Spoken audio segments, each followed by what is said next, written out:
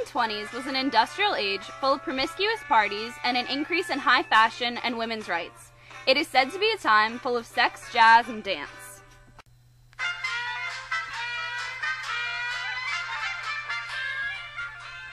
In the 1920s, a new genre of music, jazz, was becoming increasingly popular and changing the way Americans viewed dance and parties.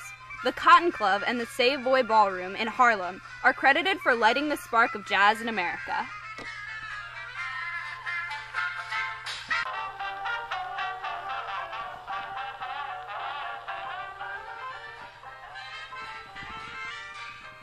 Fashion in the 1920s had changed drastically since the turn of the century. Women now sported risque sequin dresses with low necklines, fishnets, heels, and short bob haircuts. Men were now seen in expensive suits and slicked back hair.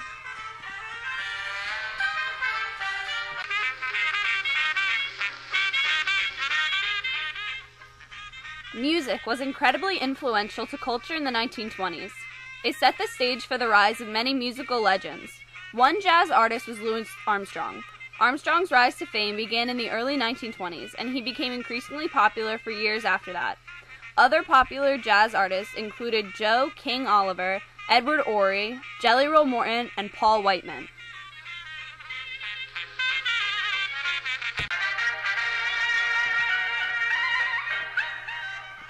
Dances were very upbeat and synchronized at that time. Some significant dances were the Charleston and the Black Bottom.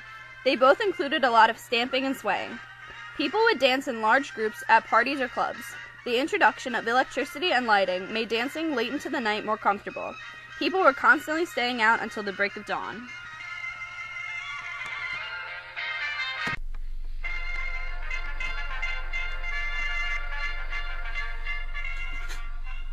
The 1920s was the dawn of the new age for women. Before the 1920s, women were seen as just housewives. They began to reach for change during World War I. While their husbands were at war, the women took jobs and gained dominance in the family. They got the right to vote in national elections. They also became more accepted in career fields previously opened only to men. When the soldiers returned from the war, they were looking for a good time, not the old structure of society. Women responded by acting out, wearing shorter skirts, drinking, smoking in public, and having sex. The behavior and attitudes of these women largely contributed to the Roaring Twenties.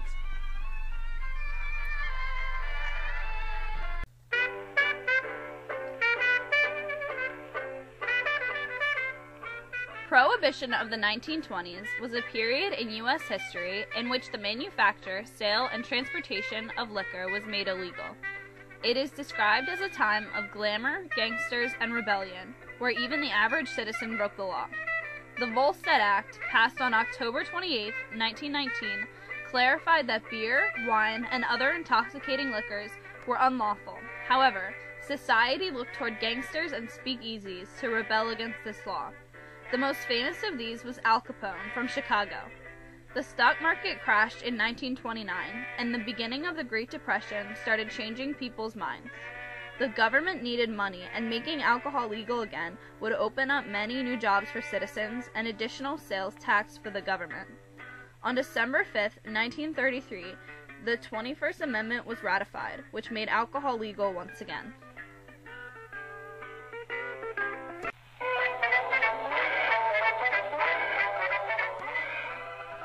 The 1920s was a time of great advancement.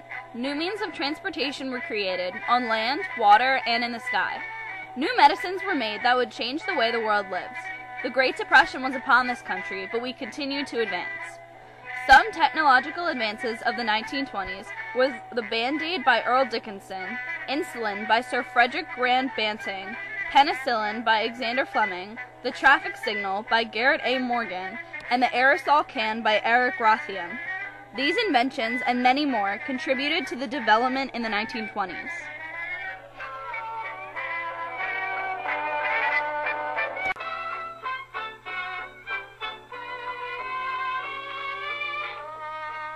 The expansion of government activities during World War I was reversed during the 1920s. Government efforts to break up trusts and regulate business practices gave way to a new emphasis on partnerships between government and business.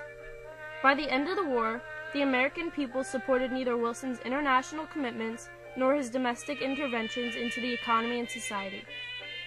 In 1920, Republican Senator Warren G. Harding of Ohio was elected president. Under the Harding administration, the government was pro-business, anti-tax, and anti-regulation. Due to economic corruption such as the Teapot Dome, historians today consider Harding to be the worst president ever. Harding's successor, Calvin Coolidge, put America into a half-decade of great economic growth and widespread influence. Coolidge's successor in 1928, Herbert Hoover, was a Republican and a self-made millionaire. In October 1929, just months after Hoover assumed office, the stock market collapsed and the Great Depression began, which is the worst economic crisis in American history. The Great Depression lasted from 1929 to 1945. Over 13 million Americans lost their job, and many more were left homeless.